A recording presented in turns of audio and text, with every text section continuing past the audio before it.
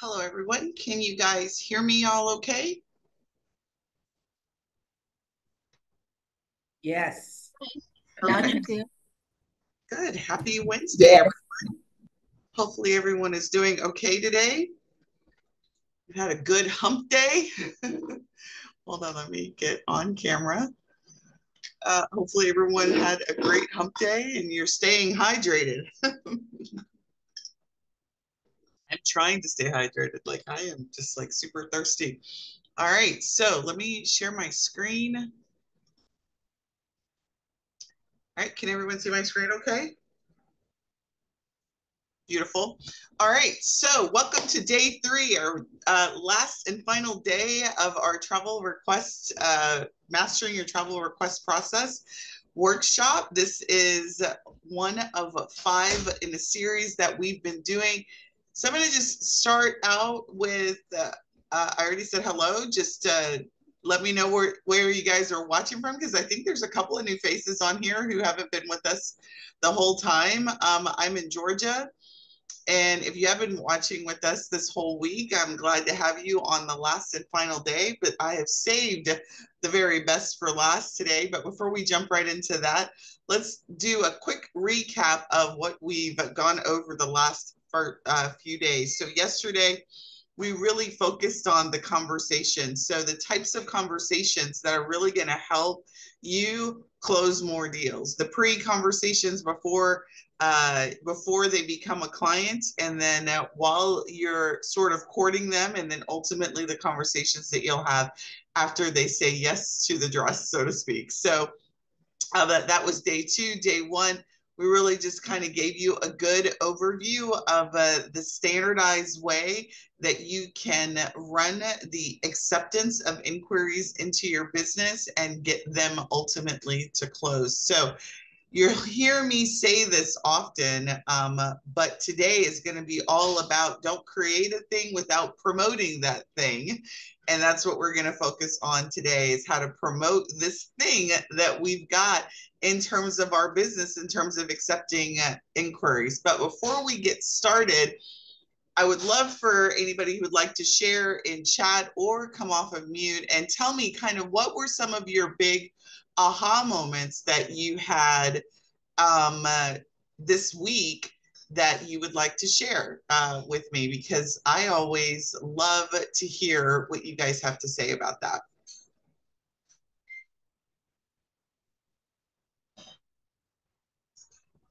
Do you guys still see my screen? I think I may have messed up my share. All right, let me know what you guys, let me put the chat on so I can see what you guys are chatting about. All right, what were some of the big ahas that you had in terms of conversations, or just in terms of the standardizing the way that you take in participants? And you can't tell me no one had an aha moment, because you know I'm not going to let you guys go until you talk. So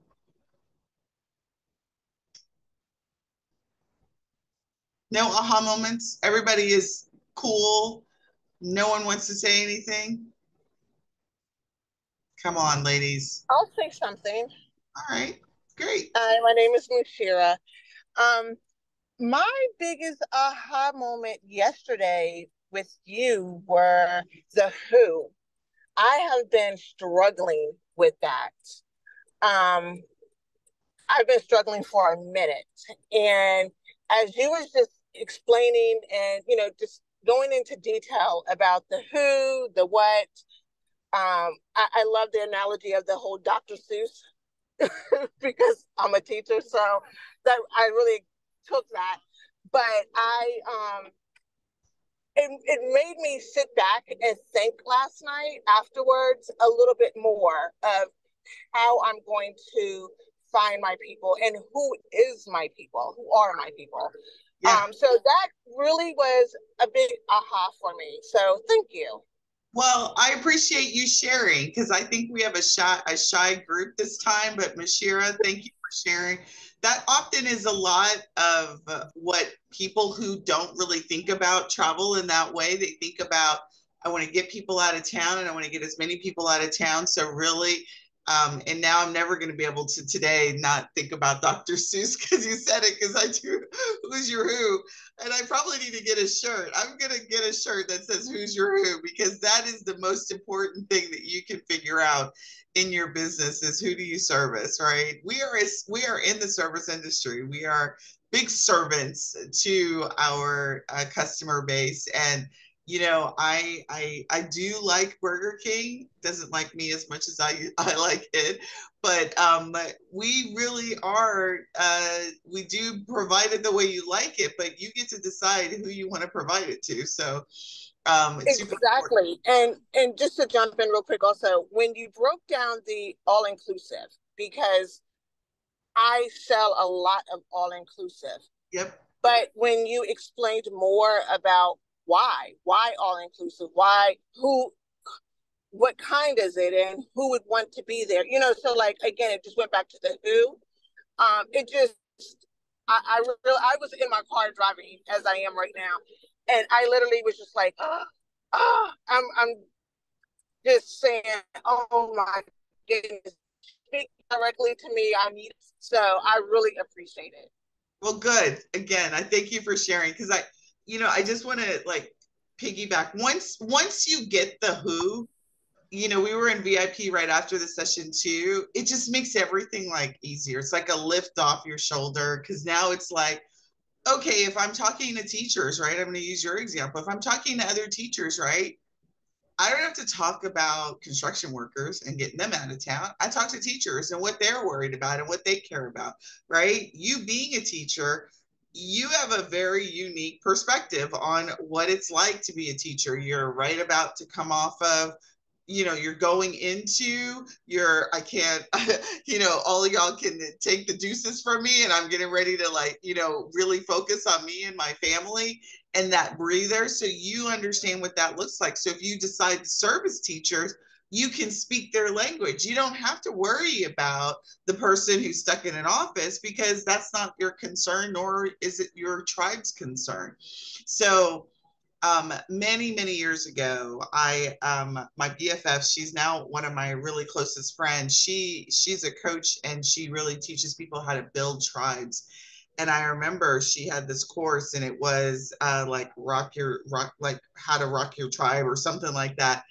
And when that clicked for me, I was like, I'm building a tribe. Like, I'm building a tribe. And that's what you guys are building. You're building a tribe of whoever your ideal client is. And if you can create a tight knit community of people that are in love, they all have something in common, right? They rally around that, right? They rally around whatever that love or hate is, and then you get to pour into them, and you are the tribe leader. Like, you are the chief leader, you are whatever you want to call yourself, and you get to take them all over the world. Like, selling travel just becomes like, they're like, okay, where are you taking us this time, where are you taking us next time? So really, if you consider yourself to be a tribe builder and really focus on the tribe, it's going to just be so much easier for you to do everything else. So thanks again, Mashira, for sharing.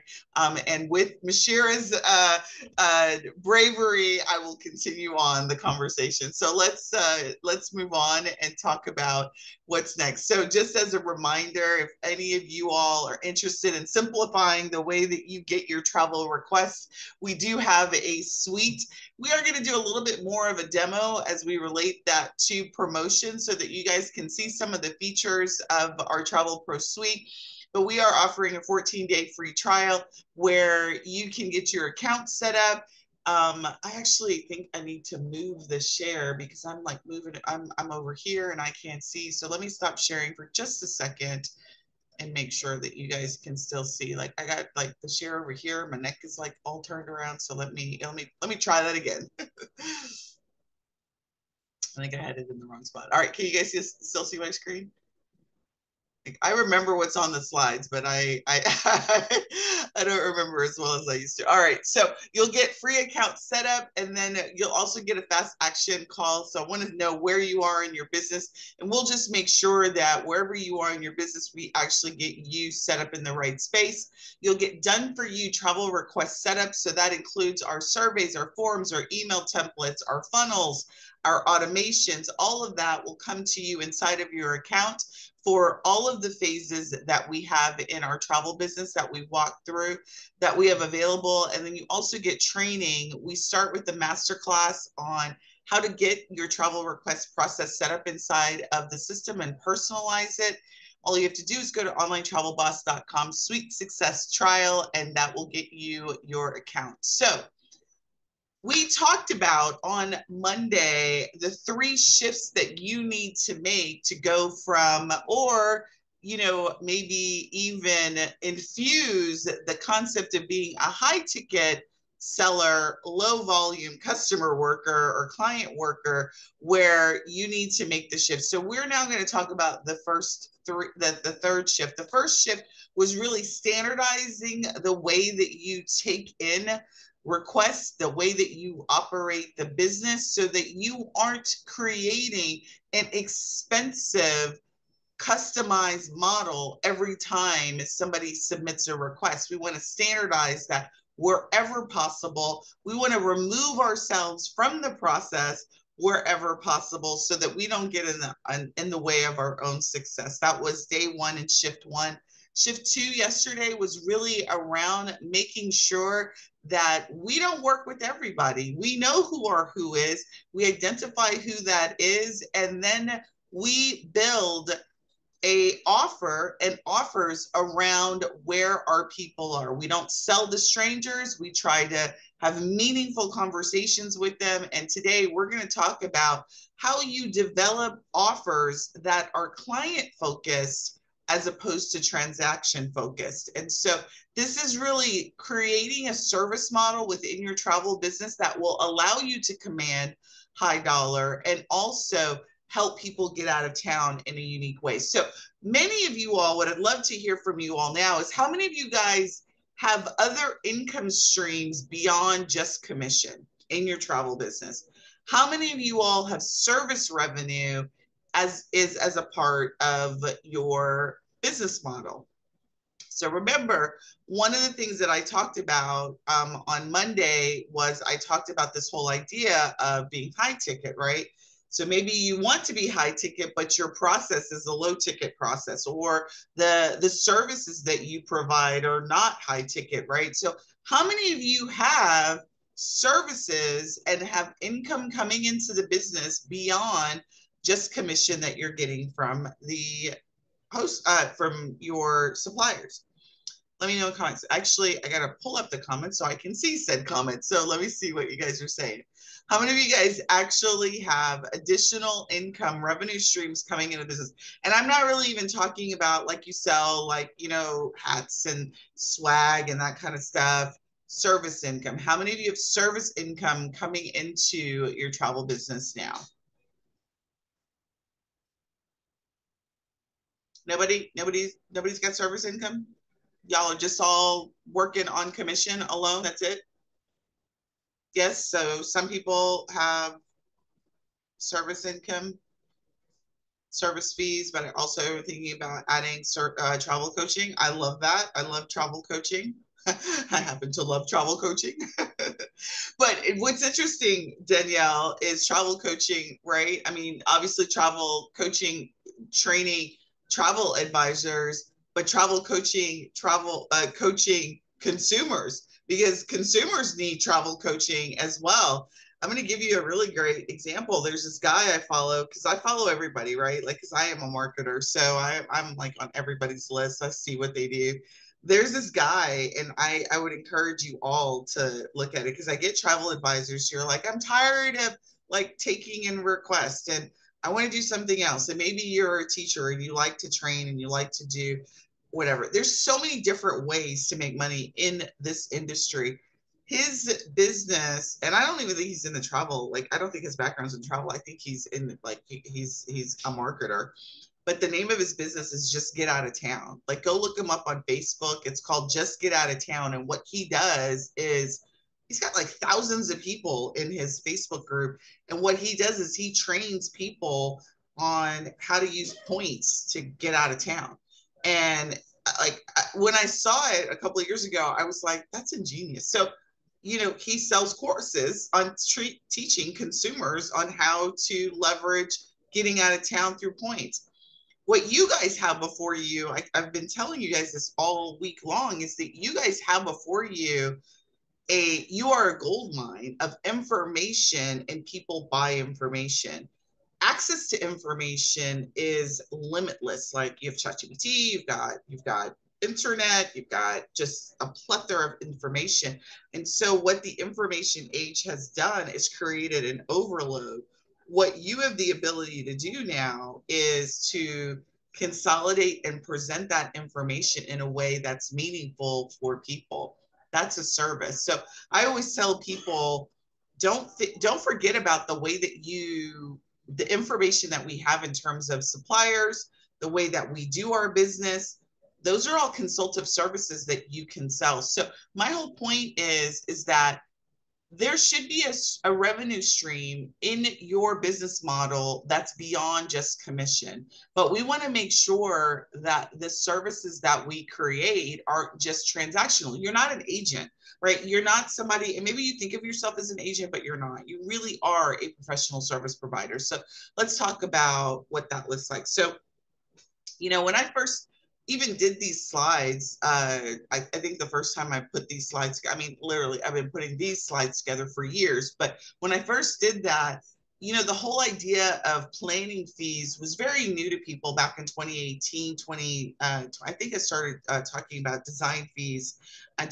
When I learned about it in 2016, I was talking about it and how I started charging $25 because my upline, she was like, yeah, I charge $25. And I was like, I'm charging $25. If you charge $25, I'm gonna charge $25, right? Because I'm sick of working with these yahoos that don't want to book trips with me, right? So how many of you guys felt like that? So I was like, I'm charging $25, and I'm telling you, $25 a person. I still had sweat in my armpits, and I was like, that's a lot of money. Like, nobody's gonna pay that. Like, I was scared to charge that $25. I don't know if you guys are, and many of you guys are, because you're not charging even that. Like, you're charging that, and I know some people are reimbursing that $25. And I remember the first time I did, I was like, yes, I'm worth it. Like, I was like, yes. And I remember the first time I did it, I charged $25 per person, and it was like $50. And I said it like under my breath really quick. And I was like, $50. And she was like, oh, okay, no problem. It was planning a destination wedding. I'll never forget this. It's planning a destination wedding. And that woman ran me through the ringer. She had me go back and forth. I must have did like, I don't know, 60 iteration quotes. Like, cause I was like, I'm getting 50 bucks. I need to like do the most for this, right? She had me like do in one country and another country, and like we just kept going round and round, and she ultimately did a book. She paid the 50 bucks, but I didn't have any structure around the service. I didn't have anything to do it, and I was still scared to death to do it. My point is that really is a model that you don't have to follow. Like, so I'm here to tell you, don't do what I did. Don't keep doing what you may be doing, which is charge nothing or something as little as $25. Don't get me wrong, but literally it costs $25 to go to McDonald's now. I mean, this is like some 10 years later, $25 doesn't deter people, doesn't deter the yahoos. Maybe 10 years ago it deterred the yahoos, but $25 in and of itself is not going to deter or attract the right type of client. So the purpose of the design fee is not only to repel, but it's also to set the stage in someone's mind of what you do. At the end of the day, no matter what we say or think, right, there is a sense of, and this is just human psychology. I've read a lot of books around it. I've experienced it myself, but there is just something about the fact that cost, when I see something that costs, right, I am comparing, what am I getting for that? And if you haven't defined that, that's probably why you're scared to say it. Maybe you have defined it. My point is when I see something that is a higher cost of something, I immediately am trying to say, what am I getting for that price? So What we want to do is we want to create a service that isn't an agent service, right? Pick up the phone, make an order, right? You're not an Uber driver. Somebody's not taking an order, right? So we want to make sure that we match the service and the value to the price that you ultimately want to charge and create value in what it is that we do. So you don't have to do this. You don't have to do $0. You don't have to give away your services for free. You don't have to charge low dollars because people won't pay it. You don't have to be afraid to lose business. And you do absolutely do not have to refund the fees and apply it towards the trip. Okay. I want you to just throw that out the window too. You don't have to do any of that.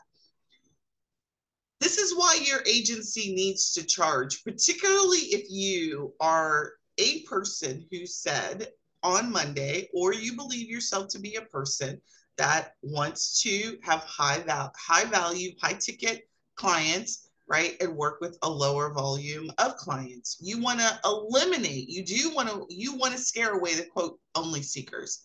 People who are like, yep, I just need you to run these numbers for me and validate that the internet Google search that I did was okay. You don't want to work with those people, right? So your design fee and your planning fee, just by virtue of the fact that you mentioned that you have that, potentially gets those people away. You also want an additional stream of income. What I will tell you is more money in your bottom line allows you to service your clients better. It allows you to show up better. It allows you to hire a team. It allows you to do so much more in your business so that you can be a better service provider to your business.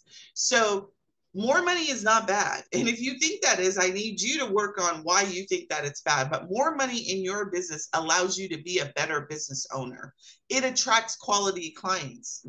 And that's a fact, right? I will tell you, and this may sound bad or not, but it's just a reality, right? I could charge somebody $100 for something and they will drive me to the ground on all of the things that they need, want to have in that thing. I charge a different person for the same service $1,000, right?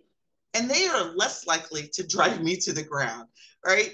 I don't know why that is, but that's just is because the person who's willing to pay $1,000, they most likely understand that what you are giving them is a quicker and a better solution than them doing it themselves.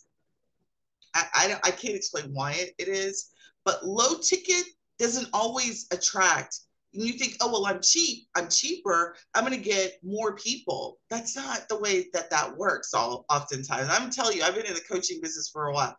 I've given same coaching services done $50 versus $100, $1,000.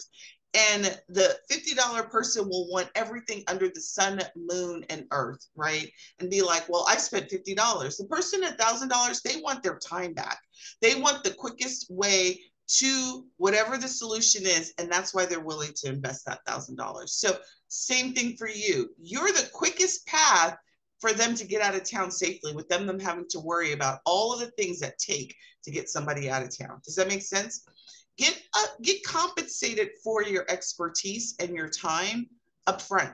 There is no reason, and I will like every time I talk about this particular topic, I get on sort of a little bit of a soapbox, but there is no reason under the sun, moon, stars, whatever, that you need to be giving your services away for free.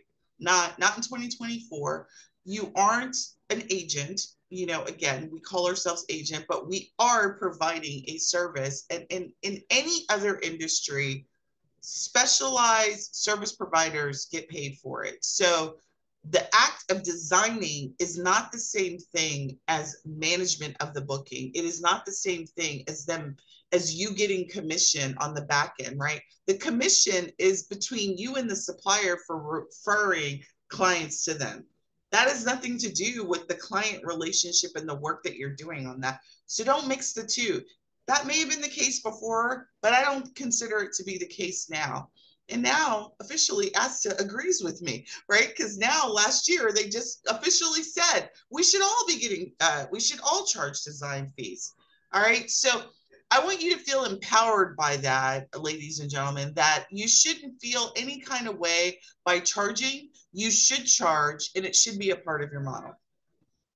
What I will tell you is that this is really a mindset thing. So in VIP, I was talking to the people who are in VIP, and I was like, and I've said this before in other trainings, is that whatever you decide to charge, it should put like a smile on your face. Like it should be like a devilish smile too. You should be happy to say the number. You should be happy to receive the number. So when you do the work, like you're not bitter. Like I have talked to so many travel advisors that are pissed off that somebody ghosted them. I don't care if somebody ghosts me. If you don't take my like if you don't take my recommendation at the end, the fact that I've designed this amazing experience for you has already been paid for. Like, so I don't care. Like, if you go, like, again, I love for you to go. I want for you to go. But again, I haven't mixed the two. So I'm not angry if you decide something comes up and you can't pursue it or whatever, because the service that you asked for, I gave it to you. And now we're going to go to a different stage, right? So you are professional, you're not an agent. So again, I don't care what you call yourself, but I need you to have the right mindset around what it is that you do.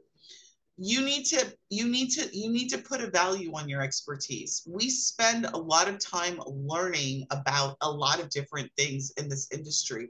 You have to stay up to speed on a lot of things in this industry, not only destinations, suppliers, country regulations, wars, airline, just like, gosh, I know you guys are all following the latest debacle on the airline industry, and, what they're proposing, what Congress or, the Capitol Hill is proposing that advisors be responsible for.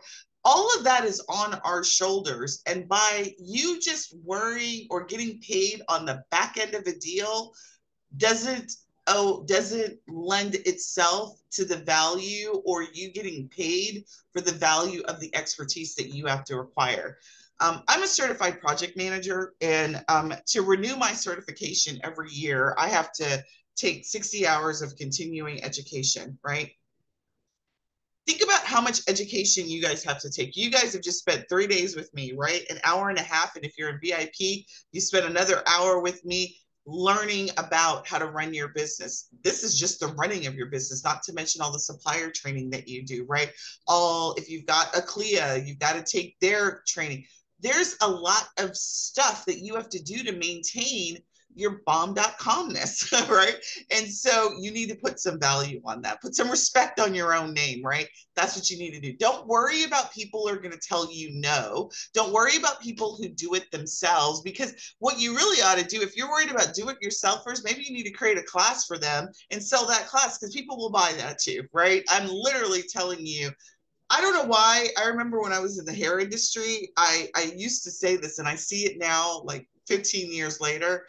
I was like, every salon, oh, like every stylist should like create a class. And now that's all I see are stylists who sell courses on how to braid, how to do this and how to do that, right? And the travel advisors, same thing. There is no reason why you can't package up your knowledge and create a $50, $75, a $200, $400 training package and sell that to consumers. They will buy it. And do it yourselfers, they do it. Look at YouTube University, right? People love to learn about stuff, and if you are a specialist in things, they would love to learn about what you have to say about a thing. So here's the opportunity that you have is, since you are a professional, and if you shift your mind on the thought that you are a professional service provider, right? I'm going to give you even some additional context to canoodle on this week, right? The rest of the week is, you have the risk of a professional service provider. You can be sued like a professional service provider, right? So if something goes wrong with the client's trip, right? They fall, they break an ankle, they get sick, and you've omitted that, there's grounds for a suit. Now, do I think it's right that they would do that? But you could be sued. Do you know why? Because you provided the advice. That's a profession, because you're considered a professional service provider, and the grounds, like, suits aren't like, it doesn't mean that it's legitimate or not, but you have the risk of a professional service provider, right? So that means you need to have your ducks in a row. So you've got all this risk that you're bearing. Just because you don't charge doesn't mean that you're still not thought of that when it comes to the law, when it comes to your risk exposure. So get paid like a professional, right? Like that's all I would say. If you've got the risk of a professional, you should get paid like a professional. And the great thing about it is you get to define the structure. There's not like any laws, or there's not any body of people saying that we can only charge so much, that you can only make so much. It's up to you to decide. Now, you do have some constraints depending on which state you're in, right? If you're in California, if you're in Florida, right? You got to understand what the laws in those states, the seller of travel states, say, right? But I still, and I've talked to some attorneys about this, there are still ways that you position your services that allow you to still be legal around that. Charge an agency fee for your expertise and a consulting fee for your expertise. You can also charge for ancillary services like airline only travel booking. At this rate with airline, you should be charging something for airline. Like you got to have some sort of fee structure for ancillary services. I put airline because we don't make any money. And if it is, it's pennies on the dollar for booking airline, but it is a pain in our backside to manage an airline booking. How many of you guys would agree with that? Like to manage international air travel is a pain to do, right? And we don't get any real compensation from the airlines to do such things. Non-commission and or low commission reservations, right? Hotels would be an example of that. So, very few hotels are paying greater than 10% commission on using them, right? Some of them, depending on your host agency or consortium, maybe you get 12, 15%, but the commission is pretty low. Cruise lines are another example, right? The commission, if you're independent fully, you're probably at 10%. If you're with the host, you're at 16%, but even blended, that's still 12%. The point is that the commission on the back end, to me, is not equivalent to the work. I'm going to just give you some numbers just from a booking that I'm doing. I'm doing an MSC cruise. And I'm working with a client who has a wheelchair, has a scooter. And so we've had to get all this stuff approved, right? I've had to like chase MSC down. The commission on that booking is $562, right? I just looked at it today because I had to call MSC for the 50th millionth time on this booking. It's $562 for a $7,600 trip, right? I have done more work on this particular booking than I have done on a lot of the bookings I worked on because of her unique situation. But on the front end, I got $1,000 on the front end. So ultimately, my total revenue for this trip is $1,500. But if I didn't have a service fee on the front end of that, I would expect to get 500. No, I'm sorry, it's 652 because I just looked at it. It was 500, but then I guess I got some commission. All right, 650. The amount of hours that I spent on this because it's a special needs. Again, it's not her fault, but my point is that if I didn't have a fee structure on that, $652 is what I'm looking at. And if she canceled, I may not have gotten that. Does that make sense? Right? So my point is you got to look out for your bottom line, make sure that every deal that you do is profitable and it makes sense for your business and the work that you put in. We are consultants. We do itinerary building, custom travel, special needs consideration, right? Event, procurement, all of that. Those are all consulting services that you need to account for. And that opportunity, ladies and gentlemen, is what you have before you. I was talking to a client earlier today, and when we talk about profitability, one of the things that we look at is your fees, like how much fees. And so she was talking to me about, well, Sundey, I tried to calculate my credit card fee and the number you gave me to look at, I'm still upside down $20. And I'm like loving it. She's got a spreadsheet, she's got it all broken out. I was like, you go, girl. Because I feel like you and I've had a great conversation. So she's actually looking at, because she's doing river cruising and she's got the fees broken out and she does not want to be upside down on that, right? So my point is, You have the opportunity to influence your numbers, so do it. Don't let the opportunity slip by. I want you to think of the supplier commission as icing. How do you build a model that ensures that you get the cake? All right. So let's talk about some of the fees that you can be considering in your travel business. These are service fees. These are the like consulting fees that I'm talking about. These are service fees based on different ancillary services that I'm talking about. So, airline ticketing, that's a good one. Domestic, international, tour packages, cancellation fees, air inclusive packages, accommodation only, rail, frequent flyers. So if somebody's using frequent flyer points, I would charge them an additional fee for that, because you're getting like zero to nothing on commission on the back end for that. Exchanges, car only, cruises, ancillary services that you may be doing, refunds, fit segments, shore excursions, special coupons. All of this fee structure is within your control to create a schedule around. If you don't have a fee structure accounted for some portion of that, that's an opportunity for you to add that to your business.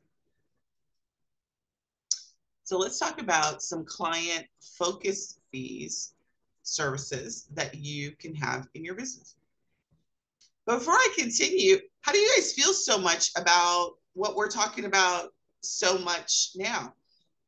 $250 per person for international, I don't blame you. I don't blame you, not one bit. No, not one bit. I'll tell you, I think, Melinda, you're saying it's horrible. That, yeah, $650 for the amount. Like this scoot, like this is my first accessible travel. And I'm telling you, if you guys are not in this space, like I really feel like there's an amazing opportunity for travel advisors who want to service a market that is an underserviced market, and it has been the most stressful. The things that you have to consider when dealing with accessible travel are things that I just never even knew. Like, I think there's one advisor that I've seen in the marketplace. I think her name is Janine or Janet, who is she is accessible herself. I think she's in a wheelchair, and she's got an entire like travel advisor space, and she specializes in that. But I just think there's a great opportunity there. All right, types of fees, consultation fees that you can consider here. And really, what is that? And this is really charging intended to cover your time spending on research, planning, booking, and managing your client travel upfront. So the types of examples that you can do: event planning.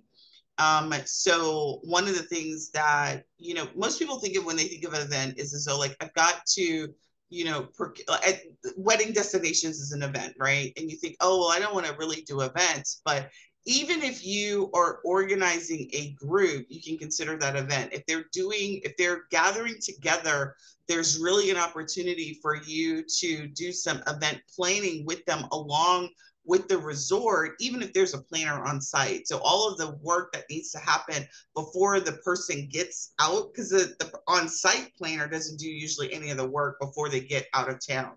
So there's obviously some things that you can do. Anybody who's in the wedding destination space, I tell you, if you are charging at least 500 to 1,000 for getting somebody out of town for wedding destination, you're doing yourself a disservice. Like, I need you to do the research, because people will pay exorbitant amount of money to have this amazing event, and pay for the helping and the planning of that. Trip designing. So, I call it a design fee. Some people call it a plan to go fee. I like the word design because there is a bit of a design element to it. Itinerary planning, creating standard itineraries, selling those itineraries as already done for you itineraries, where they just have to pick from a collection or a catalog of itineraries, is certainly something that you can do. Even just selling the itinerary, where you give them a list of, like, you could sell those itineraries, done for you itineraries that already have all the hot spots that they can consider, and all they have to do is go and book it, and you give them the plan, sort of a pseudo training, so to speak. Custom trip planning, we call it fit in the industry, but literally every time that you have a a set of requirements that you have to build out something that is a custom. Anytime you use the word custom in any other industry outside of the travel industry is a premium. Why we don't charge for said premium is just beyond me. A lot of you are like, yeah, I want to do group travel because I'm sick of working with individuals. I'm like, that's because you're not pricing individuals correctly, right? If they're individual and they've got custom trip requirements, there should be some customization. So don't design like Expedia, design like a custom travel planner, right? Work with DMCs. We just have I'm very passionate about this. There's just so much opportunity for us to really position ourselves as, boutique and customized service providers. And we really do have the opportunity to take advantage of that. Group trip planning, you cannot underestimate if you are the trip planner, right? I don't typically charge for trips that I curate, right? Because you don't get to change that, right? You don't get to change that. And I've already built my profitability into that. But if I'm working with the group leader and I am creating a special group on behalf of somebody, that's a group trip planning. There's a lot of things that people don't take into consideration when it comes to planning a group. And we normally give away that service for free.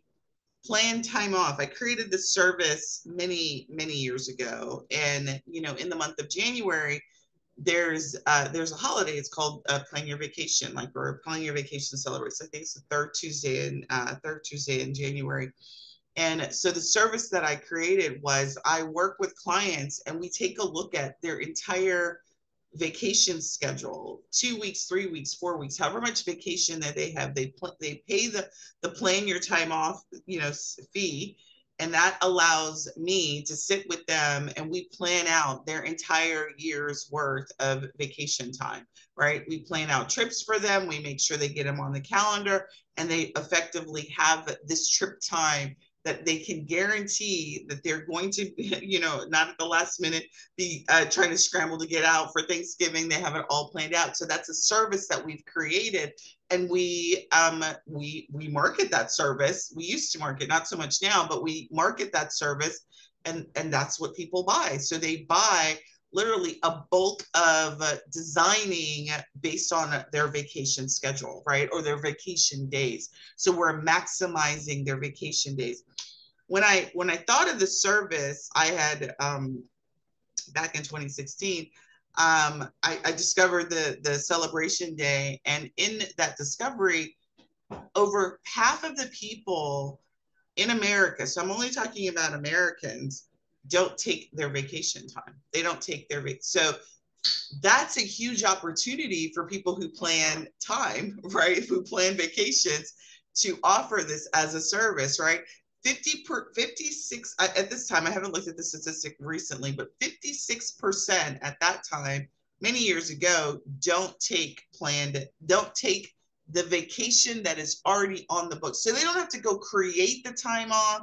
They don't have to go beg for the time off. It's already a part of their benefit package. It's already a part of what they have allocated, and they don't plan it, they don't use it, right? So here comes you, the expert, right? If I were focusing on this service and I had a particular who in mind, I'd be talking about, what are you doing with those 3 weeks of vacation that you got? Like, do you have it?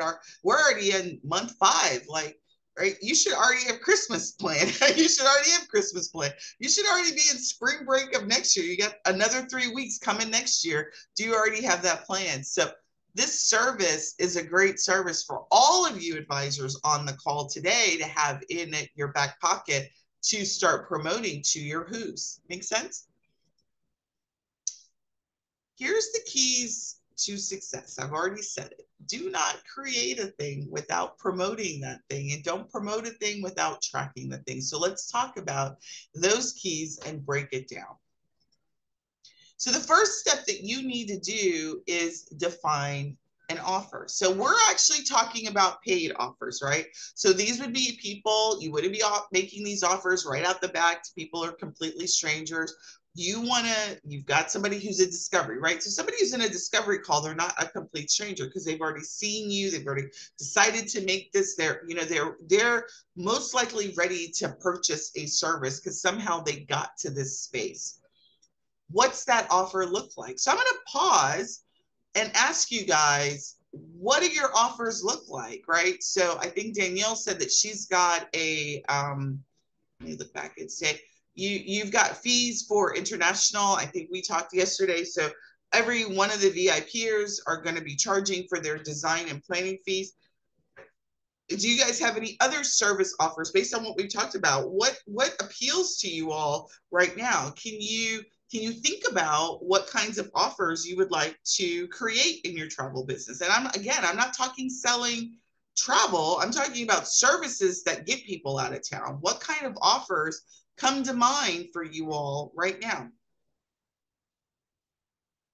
Because once you identify the what we want to do is start to put together the elements of that offer so that it matches whatever price you decide for that offer. Does that make sense? I'm going to say that again. You need to have the definition of the offer match the price. And again, that's going to be all in your mind. So if you decide that you want to charge $500 for your design planning fee, right? Your consultation services, whatever that number is, because frankly, it doesn't matter what the number is. As long as you're comfortable with it and you've created an offer that has value to your who, they will pay it. The offer needs to have a description of it. You can't just say, I give you I plan your trip and that's it. Right? It needs to be client centric. It needs to be most of us who are new to doing this, and I have fallen into this trap as well. I'm talking about Sundey, right? I've got, I'm going to do this, I'm going to do that, I'm going to do this for you, I'm going to do that for you. And it's not about them, right? When I first started talking marketing and talking about offers, it was talking about, and I'm going to use a trip as an example. We focus on, it's category 4B, right? And it's, 500 square feet. Nobody gives a shit about the square footage of their room. Nobody cares about that. What they care about is the fact that they need to unwind and they're all stressed out and they haven't talked to their husband in 6 months. That's what they care about, right? So the design, if I'm going to offer a design service and my who is couples, I'm going to talk about how I'm going to make sure that you and your boo are going to love each other when you come back. And my service is all about creating the love experiences. You see the difference? I'm not talking about square footage. I'm not talking about characteristics that people don't care about. And the offer isn't about the fact that I'm going to give them 5 and 6 quotes, although I'm going to talk about that in terms of what's included. But the description of the offer is going to speak to the who. It's going to speak to the why the person can't get themselves out of town and do it themselves. And if they are doing it themselves, why I can do it better for them based on what their needs are. So it's very client centric, the words that I'm using in my description. And I'm only talking about benefits that the clients care about.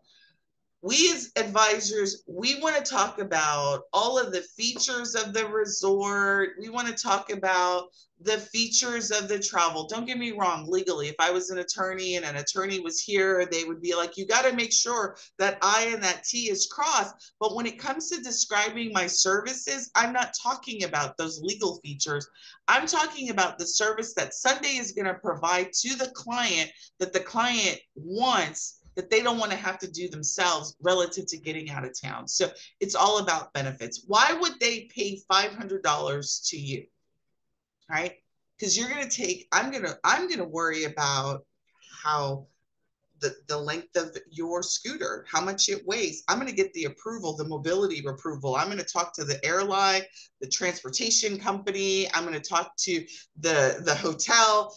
I'm going to make sure that you don't have to worry or pick up the phone and that you're going to safely get to wherever you want, right? So again, the benefits are going to speak to the client. What's included and excluded is going to make the attorneys happy, right? It's going to make the insurance company happy. So you want to bullet out those things that you include and don't cover. So in the what's included section, I'm specifically making sure that you understand that it's only 3 quotes or 3 iterations. We're not doing this for the next 6 weeks going back and forth, right?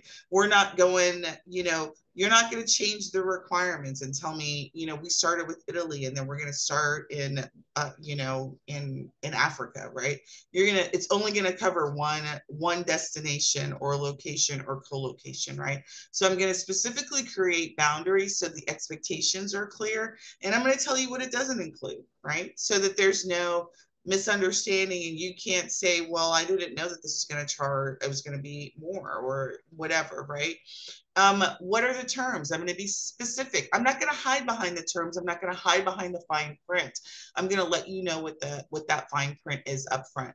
Nothing makes a client angrier than you surprising something to them that you should have said up front. So the terms are super clear. I'm going to make sure that they understand the price. I'm going to understand and make it easy for them to buy, right? These are all things that you've got to do as a service provider. You got to make it easy for them to swipe their card. You got to make it clear for them about what they're getting and what they're not, so there's no ambiguity. All right, second thing is, so once you know the what, right, you know the who, you know the what, now we need to promote it. So let's talk about what that promotion looks like. Really, a couple of things that I want you to do.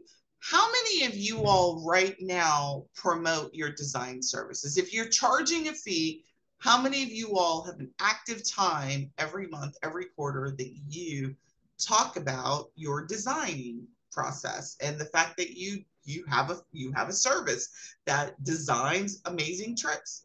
How many of you guys do that? All right. If you're not on purpose talking about it, then you're not really giving people one, you're not qualifying people to let people know, hey, yeah, I have a service, and with that service comes obviously, right? If you talk about a service, people aren't silly. Like that, some people are silly, but they're generally not stupid, and they know that if you talk about a service that has all of this value, there's a price to that, right? So talk about it on purpose. Don't be afraid to talk about the fact that you design and you have a service that you offer this amazing value for, right? And why it's a value to your clients. So you want to schedule that conversation, that promotion on purpose.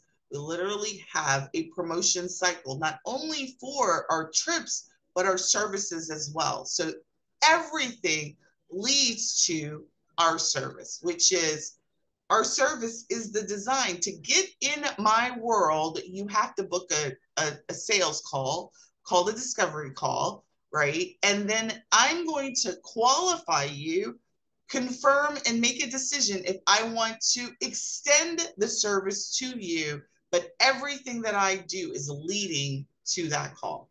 Does that make sense? So all of my leads are leading to that. And I'm promoting that in ads, organically. Everything is leading to this service, right? Which is, and the sales call, that is the very thing right before the service, which is, in order for me to sell it to you, I got to qualify you and confirm and decide I want to sell it to you. So everything is leading to that. So that's what the second bullet really is around, is all things are leading to the service. It's leading to the question of how I qualify and confirm that you're the right person for me to even extend the service to.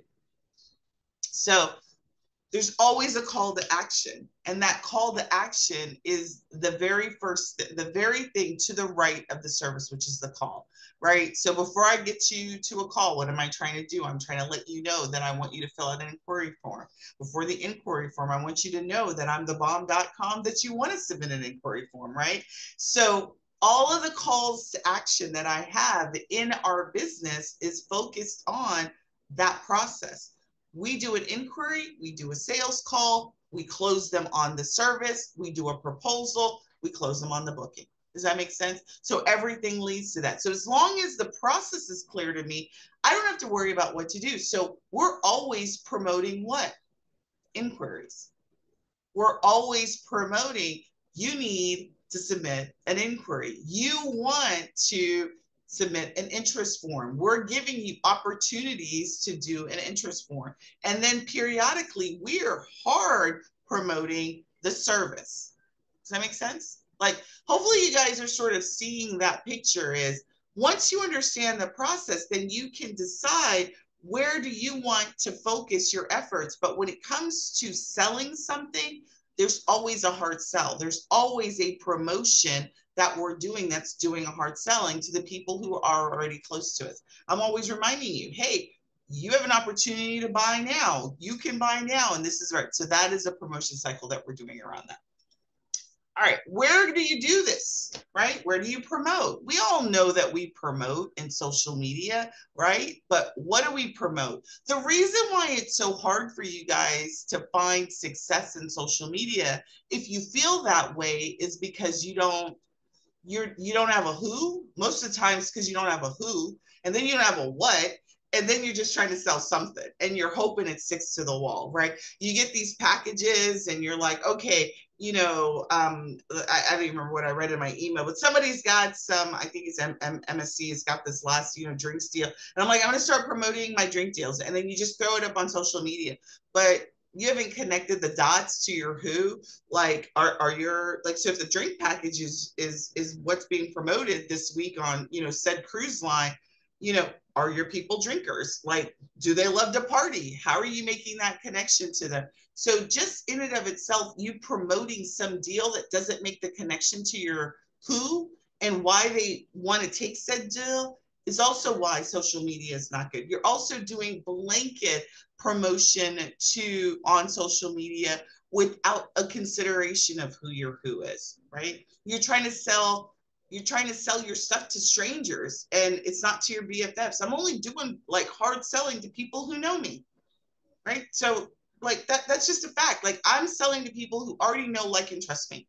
I'm not trying to sell to people that don't know, like, and trust me. What I'm trying to do is I'm trying to have a meaningful conversation with them so they can know, like, and trust me. All right. Signature, where to place in your signature, and this literally in the salutation in your email. So we put that in our signature. I'm going to show you that in just a second. But in the signature of my in my email is a link to where I show up. I want you to go download, like, join my Facebook group. I want you to go download my offer. I want you to go download my stranger offer. Because again, I want all things leading to the place that I'm going to be at. I'm going to be on my Facebook page. I'm going to be on my YouTube channel. I'm going to be in those places. So my signature includes the call to action that I want them to take.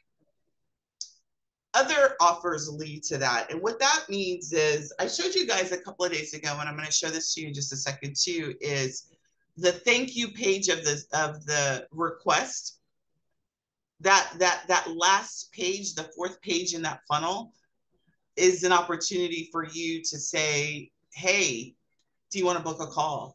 Hey, do you want to download, the special guide that I have, right? So if I have an offer, let's say I'm doing a signature trip, I'm doing a group trip, the thank you page is going to probably have another trip that they can buy into, or another upcoming trip that they can go into. So other offers are great places to also put your design service, or any service, or another offer. So you're just always thinking about, where can I put another way for people to opt in or get whatever it is that you have to offer. So we're talking about services. So I'm always going to find, if I'm selling or positioning something, there's always another part two. Does that make sense? There's always a part two, and service and or a thing is always in that part two. That's called an upsell, a downsell, a cross sell, but that's what we're doing. So other offers are another place to get part two of another offer. YouTube description. So if you're in YouTube, in your videos that you're doing, putting a link to your stranger offers, putting a link to a design call, your request process, all of those descriptions, your descriptions on your social media pages should lead to a link to get your stranger offer. If you're a writer, blog, call to actions are great places to do that. there really is a whole strategy on blogs. If you read anybody's blogs, you'll see like links to offers, calls to actions called out in there. So, you know, if you are a writer, you're like, I don't necessarily Sundey want to promote via video. I respect you on that. I'm telling you, you're missing a great opportunity. But if you are a writer, you got to be something. You got to be a writer or a videoer. Like, that's just all it is. You got to be one of the two, because that's the way we're in the online space. So you don't always get to meet people. So if you write call to actions in your written way, so in emails, in blogs, on social media posts, you would have some sort of call to action that's going to lead to that service or the step that's going to get them to that service. Social media posts, I've already mentioned that. All right, so we always want to track a thing. So what did I say? You want to have a thing, you want to promote that thing, and then you want to track the thing. And so really the tracking, you don't need to track everything. So we're going to really talk about some key metrics that you need to be tracking when it comes to your travel request process. So let's talk a little bit about those things. These are key performance metrics that are important. If you want more bookings in your travel business, these are key metrics for you to be tracking as it relates to that process. The first is the number of requests that get submitted. How many requests are you getting every month? If that's not a number that you're tracking, you should be tracking it. Because again, if you know how many you want, you need to know how many are coming in. That's number one. Number of discovery calls. So if discovery calls are part of your process, again, to me, discovery calls is just another way of saying a sales call. How do you close them into your design fee or close them to the next phase? And that's going to be done through a discovery call. How many calls are you getting booked? So they go from requests submitted to discovery calls. People could schedule calls all day long, but how many people have you had not actually show up to the call? Right. When I first started doing calls, I had a really high no-show rate. That's because I didn't have a reminder sequence. So what I had to learn is I had to have a mad reminder automation sequence to get people to show up to the calls. So we track how many people book a call and how many no-shows and how many shows we have. Because if you get a calendar full of people that don't show up and you're not tracking it, it could be just as simple as you need to maybe add SMS to the process, right? Maybe you need to do text messaging to the process. We found that adding a text message component to our automations increased our show up rate. Adding, like literally adding a pretty much 7 touches before the call increased our show up rate. You would think, oh, I don't want to bug people that much, but people are busy, right? The more you remind them, the more apt that they're going to be. Like I was talking to my dentist because my dentist has a mad show up game, like a reminder game. I literally sent like 15 different reminders through email and text message. I was there. Not only was I there, I was on time, right? And we're no different. People are that busy.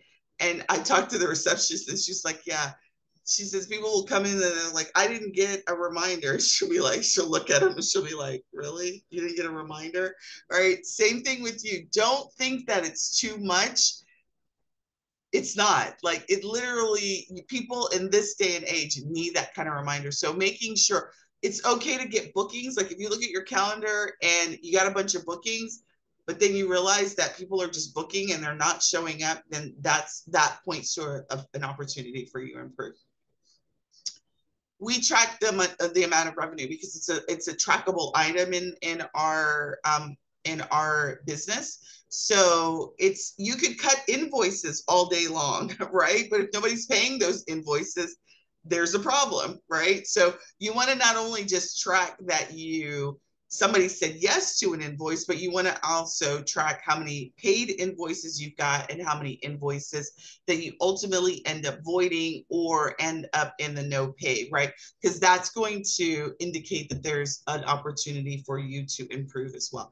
These are the key metrics. And then obviously the last metric, I didn't put this here, but the last metric is how many bookings that you ultimately get. But obviously, you guys know because that is one of your key metrics. So you want 5 bookings per quarter, per month is what you guys said.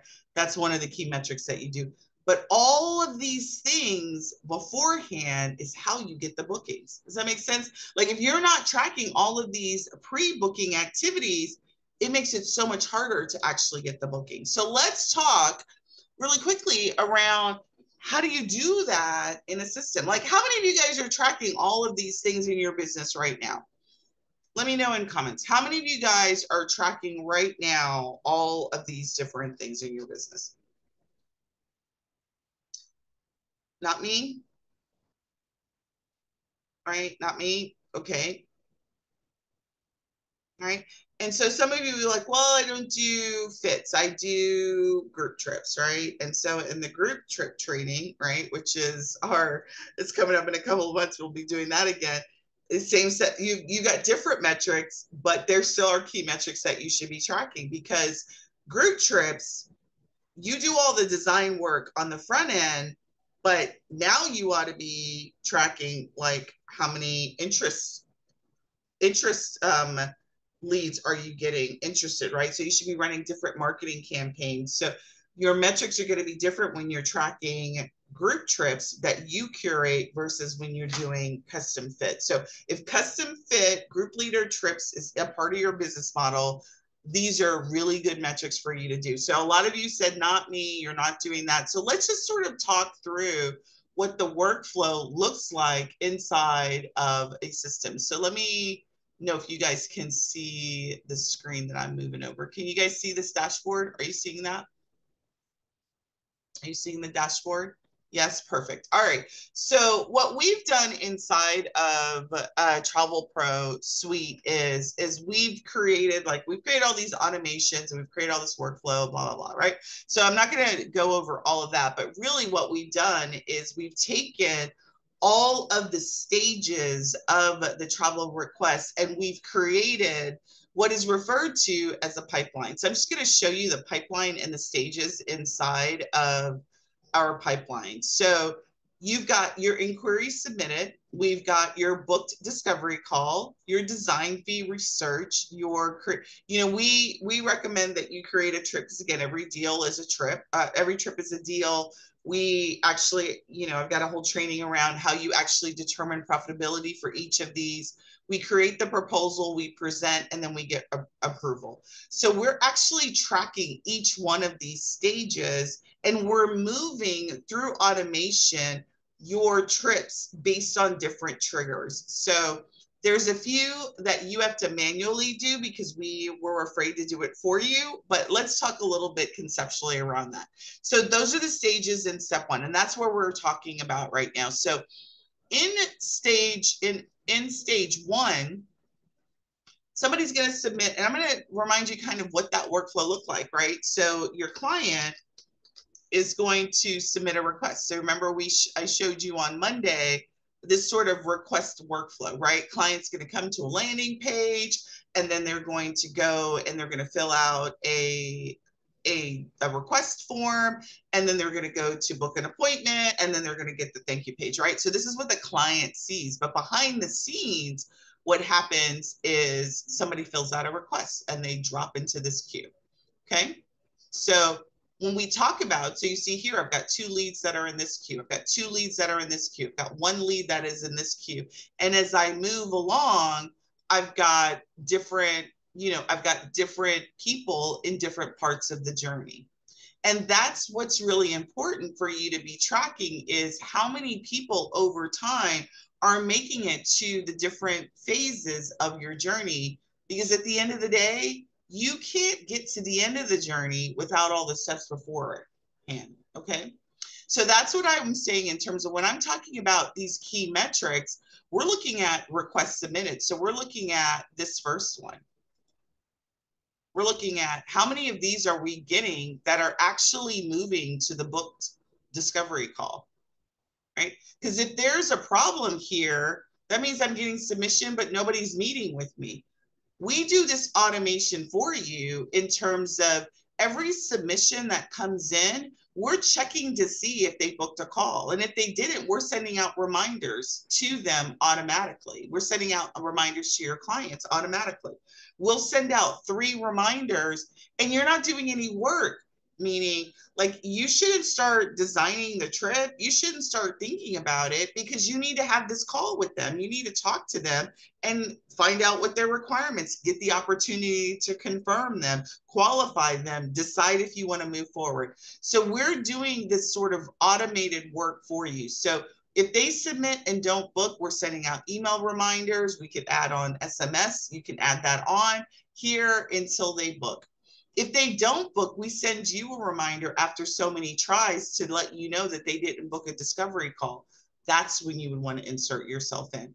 Then you conduct a discovery call. The one thing that we don't do is we don't move this to design fee because we didn't want to make the assumption that you automatically are going to charge. So we ask that you move the person into design fee yourself. So what happens here is once you move a person into the design fee, and you set this, there's a little bit of setup that you have to do. It after an hour of them sitting in this stage, it'll automatically send an email out to your client and say, hey, the call was really great. We're super excited to work with you. And like a minute later, it sends the invoice. You don't have to worry about cutting or creating the invoice. It automatically creates the invoice for you. I'm going to show you what one of that looks like. I did this earlier, so we don't have to move it forward. So this is that client record, and what it does is it automatically sends this email that says it was a pleasure meeting with you, having the discovery call with you and talking with you, and to let them know, hey, an invoice is going to be coming. We talked about the invoice. You're going to get an invoice for the design fee. It's going to cover the trip planning fee. You're going to also get regular updates after you take care of the invoice. That's the email that goes out first. And again, we have a wait statement that's about an hour long, just in the event that you want to backtrack and you don't want to necessarily do that. We give you about an hour to do that. And then immediately afterwards, we send the invoice on your behalf. And so I don't think I clicked it. So here is the actual invoice. So this is an email that goes to the client and the invoice goes out, invoice amount. You'll set up your invoice template. The client will get it. They'll have the ability to click on the invoice and pay it. Again, you don't do any of the work until you get the notification that it's paid. So they'll get the invoice. You'll set this up. You'll personalize this process for your own business. They'll pay the invoice, and then you'll get notification to go to the next stage in the workflow. So once this invoice is paid, it'll move them to the research and design fee. So all of that automation is done. You don't have to really do anything except for set up your invoice template, decide on how much money you want to charge, and then it works just like magic. It'll do all of this, the automations that we have built for you. These three, we talked about this earlier in the week, that these three are really your own process, right? I don't know which suppliers you work with. I don't know what you're doing in the design and research fee. We absolutely are going to recommend that you do some sort of trip profit sheet, but you actually need to move it. Once it hits here, you'll need to move it into the create proposal stage. Once you do the create proposal, actually, if you go and create the proposal, it'll move the opportunity, the trip automatically here. And what I will tell you is our proposal builder, many of you guys are using Travelify, and you love Travelify, and you don't want to leave it. And I'm not really trying to convince you to leave Travelify. If you love Travelify and all that Travelify stands for, or any other itinerary builder, I say continue to use it. I'm not really trying to convince you of that, but what I am trying to convince you of is making sure that you mitigate your risk by creating a proposal that has all of the necessary proposal elements in here. So as a part of this training, what I've done is I've created a proposal template for you all to create. And I think we actually have the feature now that I can share this with you all. But what we have is a proposal template that has sections that every proposal in your business need to include. And some of you may or may not have this when you build a Travelify itinerary, but at minimum, your proposals need to have these sections. So one of the trainings that's in the Master Your Travel masterclass that I have is what are those components of the proposal that every proposal needs to have, right? your daily itinerary, your rates, how you need to break that out, right? The amount, what's included, excluded, testimonials if you decide, your terms and conditions, and the ability to get a traceable signature here. Our system allows you to actually get that. So if you're using DocuSign, PandaDocs, or anything else to get an electronic signature, we actually provide the ability for you to capture a signature and actually get a signature, an electronic signature page that has the IP address and gets the legal confirmation that your client signed the proposal. When it comes to chargebacks and did the client authorize the payment, this kind of risk mitigation is what you want to have in place. And so our system does that for you in terms of having a formal proposal process that you want to follow. So we have a template that you can create, and then there's a process. We don't have the time for me to walk through the actual process, but we do have a process that you can do. So this is under templates, but underneath the proposal, what we do is we have a proposal that's in draft. Once it goes from draft, it goes for waiting for signature. The client will get it. You can send that to multiple people to get signed. They'll get the signature. They'll each get their opportunity to sign. That'll come back. And then ultimately you'll get notified once the signature has been, once the proposal has been approved. That then lives with the client record, and you have all of that in one system. So that is what we're doing here. And so once the client moves into the proposal phase, then in the trip record, it's also moving into proposal approved. So once you create that proposal, it's going to look here, move it to the create proposal phase, and then you are going to move it to conduct follow-up once you've got the scheduled appointment. And then if the proposal gets approved by your client, it'll move here, and that ends the process. The whole point of showing you this is that I know that you guys are using other systems. I am not ignorant of that because I've worked with many of you with the other systems that you're using. I know you're using TravelJoy. I know that there's Turn out there. There's all of these other systems. What we have done for you in the Travel Pro Suite is really thought through the standard way you can do business and then give you access to modify and customize that even further inside of your travel business. All of these automations are already built. You don't have to build them out. What you do have to build is customize some things in the system so that it's personal to you. You got to upload your logo. You've got to have your business information in here. You've got to make some decisions about what you want to have on those landing pages and those the request funnel. You've got to make some decisions about what you want to have on the form above and beyond what we've got for you. But in terms of thinking through the movement of this workflow, we've done a lot of that heavy lifting for you. What I know about TravelJoy is you got to set up all that workflow, right? You know, I've done the training for you guys for TravelJoy. We've done a lot of that heavy lifting for you inside of this system. I'm going to pause, see if there's any questions. I'm prepared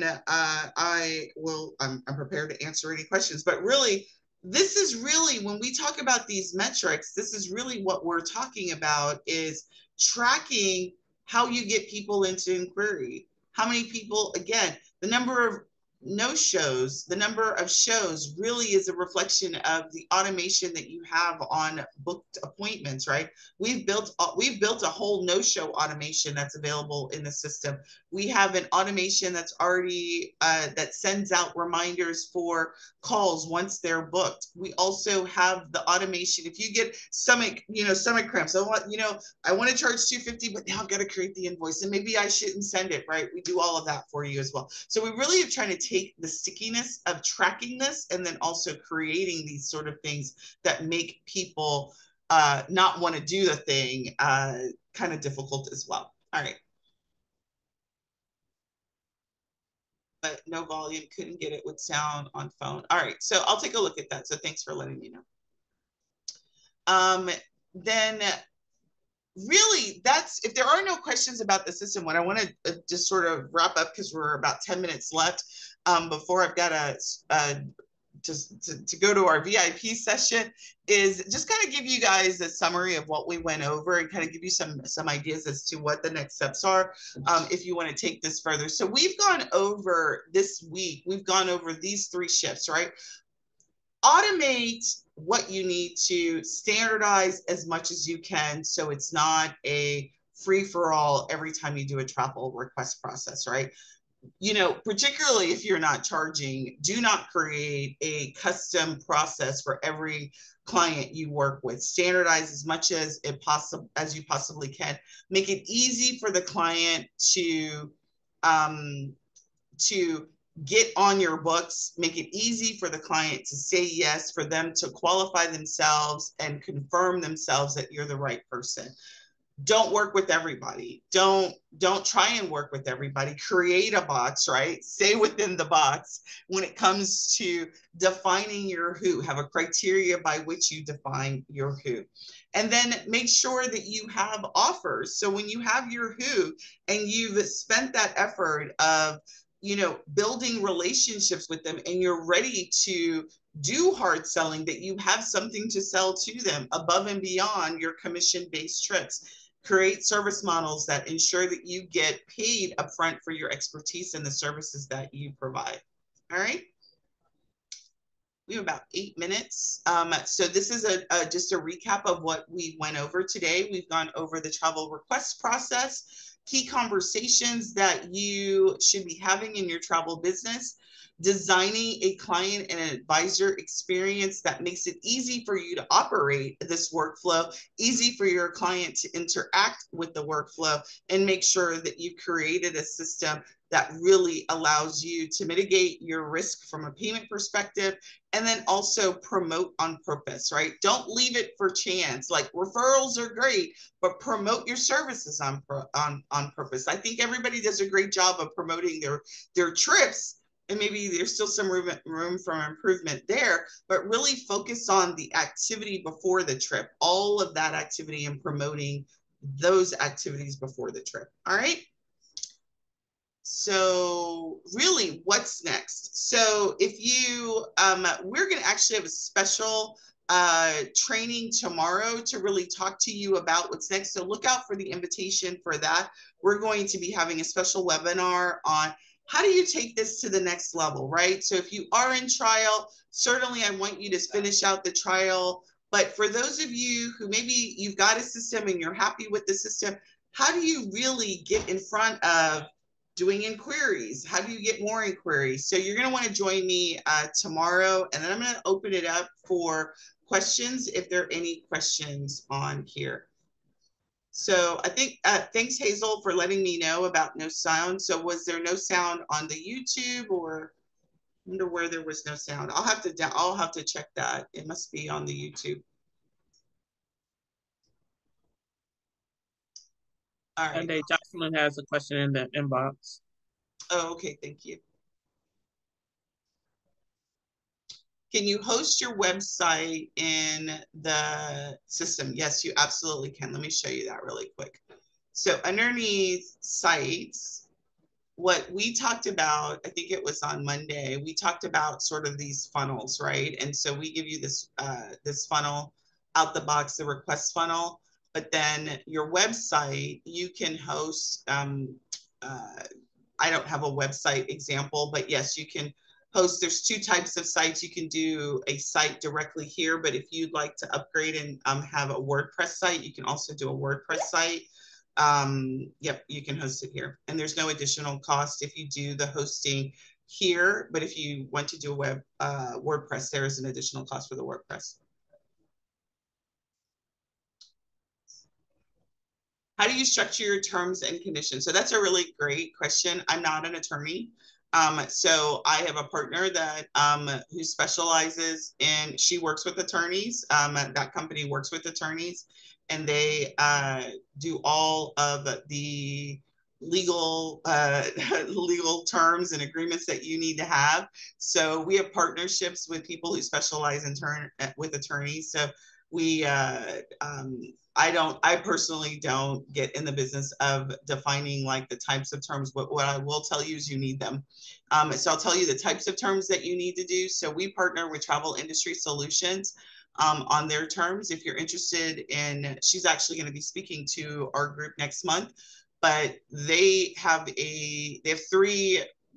a lot of terms, but the three major terms that she focuses on is a terms and conditions, which is really a long terms that talks about all of your refund policy, your fee structure, how you handle refunds, how you know, your jurisdiction, all of that's handled in the terms and conditions document. And these are traveler terms.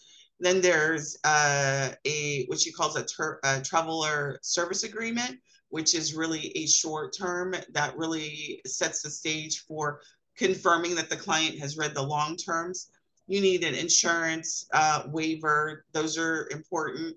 You're in the internet space. You need to have a website terms of use. You need to have a privacy policy. You need to have a cookie policy. Like there's all these sort of legal agreements that you have.